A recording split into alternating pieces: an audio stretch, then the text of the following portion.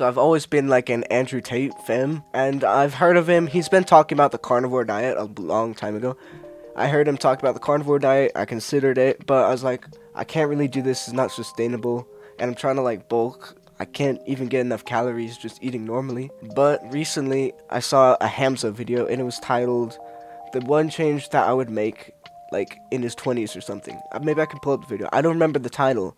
And it was like the one change that I would make, and that's what like kind of broke the ice. I'm like, so Andrew Tate, very successful self-improvement guy in our field, and then the other guy, the second most successful guy basically, Hamza, he also is on the carnivore diet, and that's what like kind of broke the ice. I'm like, both of the guys are on it. Obviously it's proven. If these hyper successful guys are using the carnivore diet, it must be cutting edge, not breaking edge. Anyways, that's what got me into the carnivore diet. I saw Hamza's video, and he just was talking, he was yapping a ton, and he actually put up some pretty good points, like carbs, slow your brain down, and you can apparently unlock like 50% of your brain power, increase your brain power accordingly by like 50%, just switching your diet to meat. So the main point of the carnivore diet is for the brain benefit, and it goes off the idea that carbs, they give you brain fog. Carbs, they kind of like mess up your brain. You ever get like, maybe you're in a classroom and you just can't focus, you can't concentrate? That's just all carbs apparently. Anyways, carbs slow your brain down, they give you brain fog, blah blah blah. Let's go into some other points real quick. Now you might be like, so vegans got it wrong, we need meats?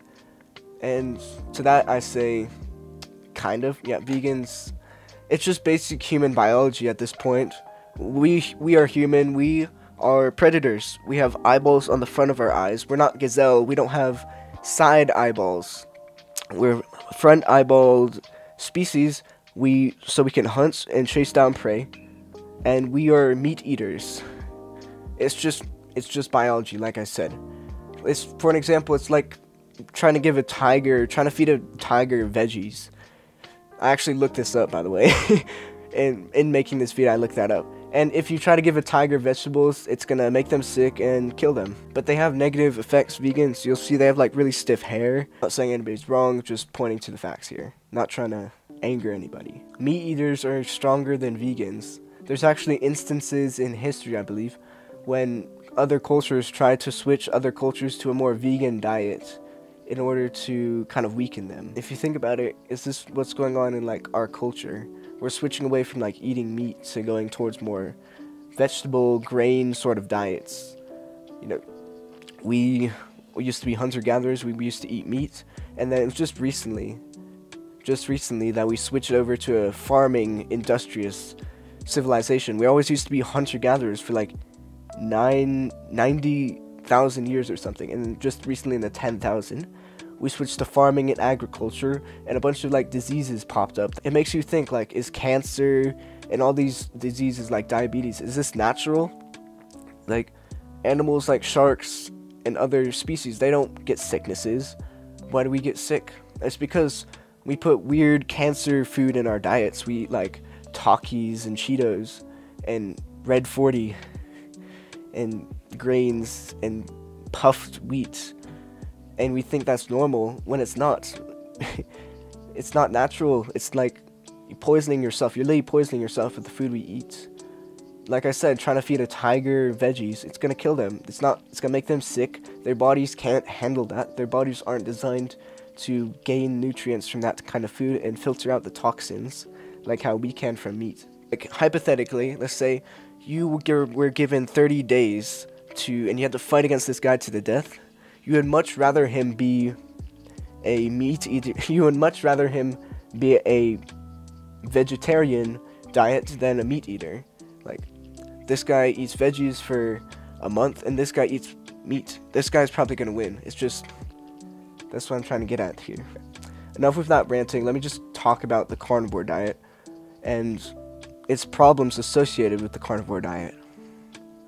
The main problem you're going to run into with the carnivore diet, and I say the main problem, is that it's super expensive. You know, if you're like me, you think carnivore diet, you think Andrew Tate, steaks, beef, buffalo, meats, and yeah, that stuff's super expensive. Beef is super expensive. Buffalo, all that stuff. But there is an affordable solution to the carnivore diet. There's other affordable sources of meat. For an example, Hamza, he eats a ton of eggs. Eggs are super good source of meat that you can get for very cheap. Another one is chicken breast, also very cheap. Those are like the two main cheap ones. So let's say you can't even afford the eggs and chicken breast. There are other viable solutions. If you think about it, the main reason we're doing the carnivore diet is so we can maximize our brain power, and we just want to cut out carbs mainly from our diet, because that's what slows your brain down and gives you that brain fog.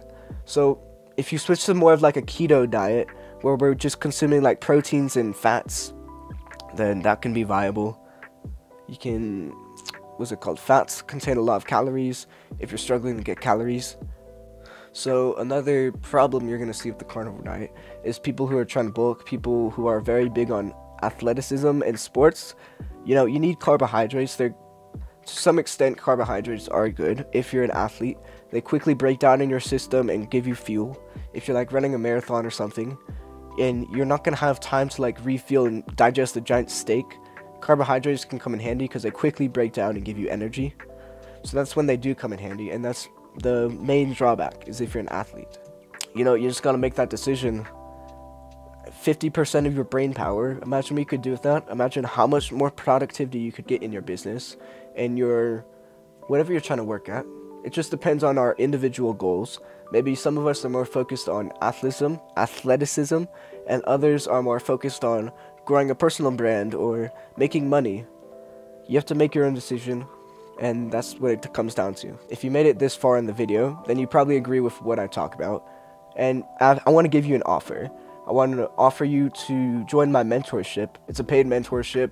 I have a bunch of bonuses for one-on-one coaching. I'm going to link that down in the description. It's in my Discord and inside of a Notion template where I show you, and I'll see you guys in my next video.